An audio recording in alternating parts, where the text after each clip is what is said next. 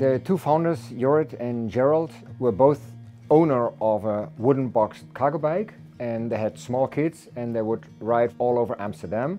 They arrived with a sweaty back and kind of exhausted at the soccer practice or at school and said, oh, this should be different. They developed the idea but not the product. They had the logistics and the entrepreneurial skills, but they needed someone to develop and design the process. And that is how they turned up with Wietse van Mansum, who was the original designer of the family bike. E-bikes was a new thing. It was coming alive, mostly aimed at elderly people. They had this idea about why cargo bikes, why aren't cargo bikes electric bikes? Because that's where you really need it. With the extra cargo, you want to go to your work. You don't want to get there with sweat. You just want an easy, nice ride, bringing your kids. In the design you have like the appearance design and you have the geometry, and then safety is also a thing. We used the foam box, which gave people a better sense of security. The box where the kids sit in is made of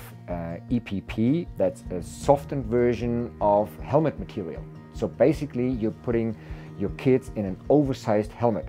They're sitting shoulder deep in the box with a 3-point buckle strapped into it, and it's really safe to ride with the bike.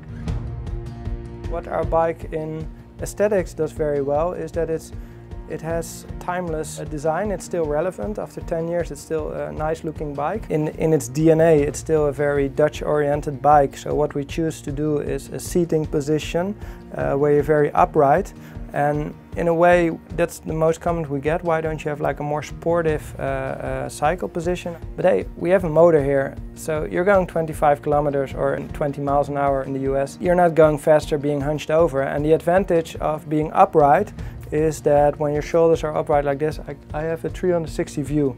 Since a year and a half or so, we're dropping stones in Amsterdam on the commercial side of this. So we're selling commercial cargo bikes with big lockable boxes for goods delivery, parcel delivery, warm food transport with isolated boxes. The delivery companies like Coolblue, they ride around with 50 of our bikes in the big cities of the Netherlands, delivering within a 2-hour window. They deliver parcels to the consumers. You just swipe, you like this watch or this hat or this pair of shoes, you order it.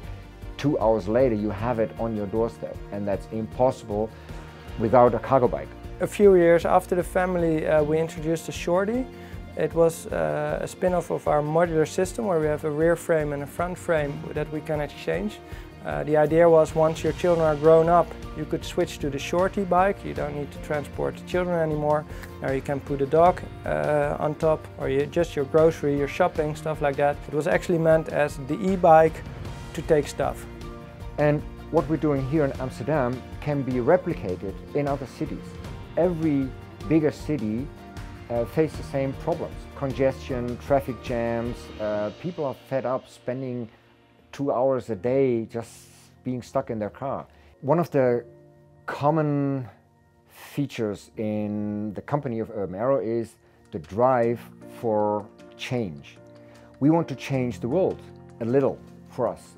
If it's the designer or the inside sales team or the outside sales team, the marketing department, we all have the same drive.